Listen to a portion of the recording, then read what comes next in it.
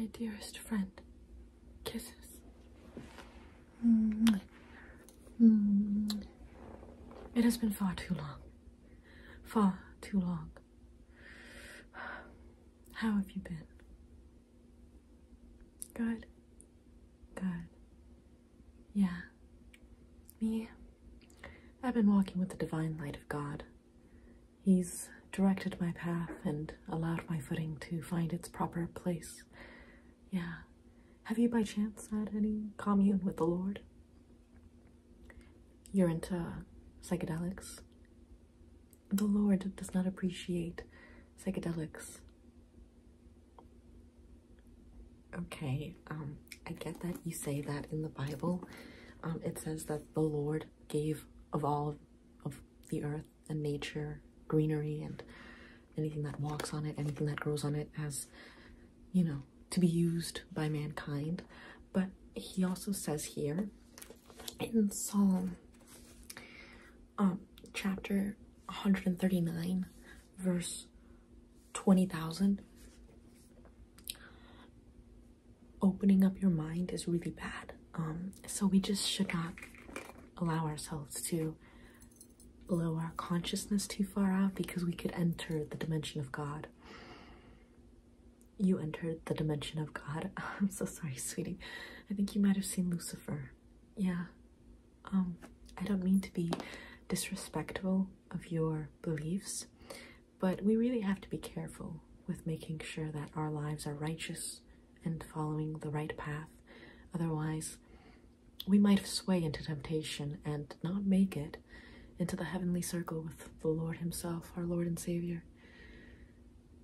He died for our sins, you know. You don't believe in sins. So then what do you call things, bad things that people do? Bad things that people do? Well, I hope you don't mind. I'm just going to do a little bit of proselytization. You'd mind? That's a little bit intolerant. So I'm going to do a little proselytization and just guide you in the direct light of God. Yeah.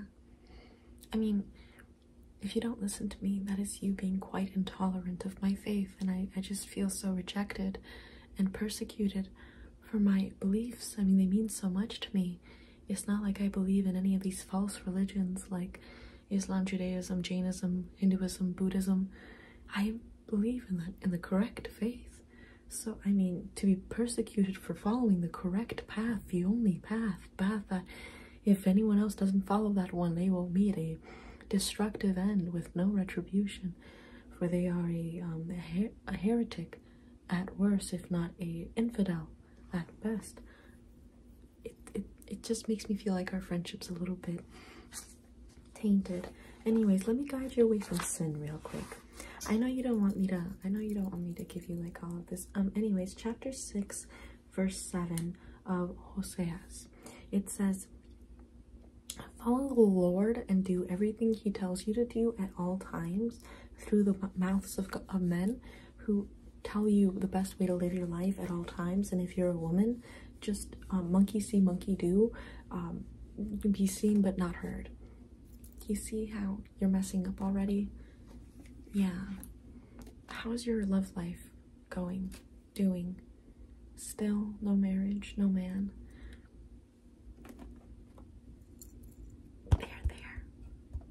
There, child. You'll be chosen soon. You will be chosen. And when you are going to enjoy the headship so much. The blind submission and obedience to a man who gets to rule your life like an unpaid employee. I mean, my goodness, it's like I haven't felt this level of satisfaction ever since I worked a minimum wage job and had to be pushed into pushing credit card memberships onto the people. And I received absolutely no compensation for it. It's like I enjoy it even more because I'm paid absolutely nothing now for all of the work that I do. And I love the work that I do. I was actually sick last week. My entire family was sick last week. And I had the privilege of taking care of my husband while he was sick in bed, while I was also sick, and getting up and having to take care of our sick child all by myself. It was such a blessing because it reminded me that I get to be a reproducer and get to lie with the reproductor. It's like I have been used. I have finally achieved the pinnacle. I'm a printer. Now, let me tell you how you can live your best and happiest life. In Joshua chapter 15, actually, you know something? Give me one little moment. One teeny tiny moment. Don't move. Don't move. I'm trying to save your life. I know you don't want me to save your life, but this is me saving your life, okay? Like, if I don't do this, I'm just gonna have to like watch you just live your life the way you want to. And I can't have that. This is the best for you, but unfortunately, I have basically presented myself before the Lord without humility. So I must make sure that I am not showing my head to the Lord, for then I have headship. So I have to remain humble and sheltered, covered up, so that way he knows that I am not arrogant that way. I am not trying to usurp my husband's position. It's like I have XX chromosomes. I don't have XY chromosomes. So consequently, I cannot ask why I am in this position. All I can do is just put 2 X's over my eyes, roll over and die as someone else takes the leadership position in my life. It's the only way. It's the only way. Yeah, it's just biology. It's how God made us. Here in Exodus 22, verse 30 gajillion, it says, if you enjoy your life on your own terms and you do not harm anyone nor yourself, you know you are walking the path of Satan.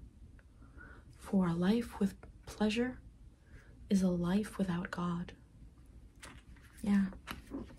Did you catch that? Silly. You're so silly. You're so silly. Listen, it's not a D&D club, okay? It's not a Sims fandom, okay? This is the Bible. It's not a book club. It's the Bible. Yeah. The Bible. The Bible. The Bible. The Bible. It's the Bible. The Bible. The Bible. The Bible. It's the Bible. The Bible. The Bible. It's the Bible. The Bible.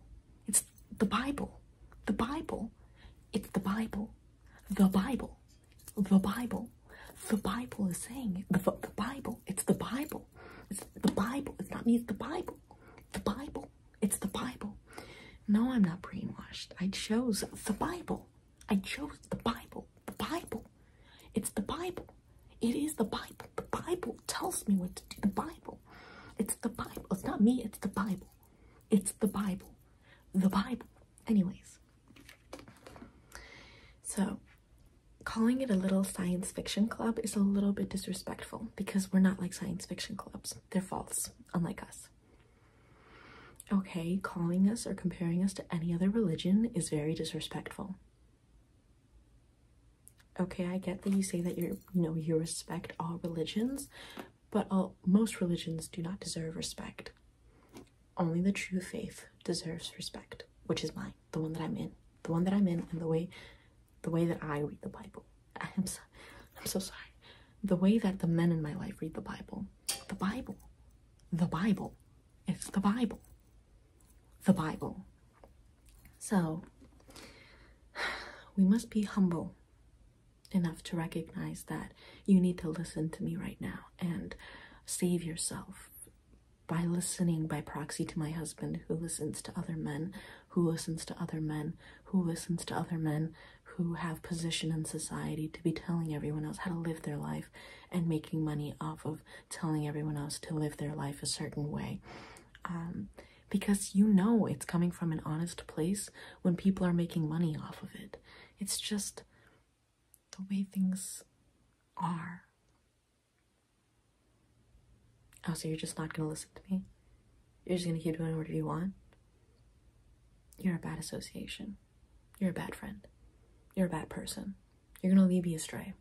You're going to cause my death in the afterlife. You're going to cause me to suffer in the afterlife. You're going to corrupt my life right now. I cannot associate with you anymore. I'm so sorry you brought this upon yourself. I've given you chance after chance after chance after chance to change your mind, redeem yourself, and become like me. But you have chosen to just retain your own autonomy, like Satan, like Lucifer, the fallen angel. So I am, with all the pain of my heart, I must do as Jesus do. Get back behind me, Lucifer. I cannot let you tempt me.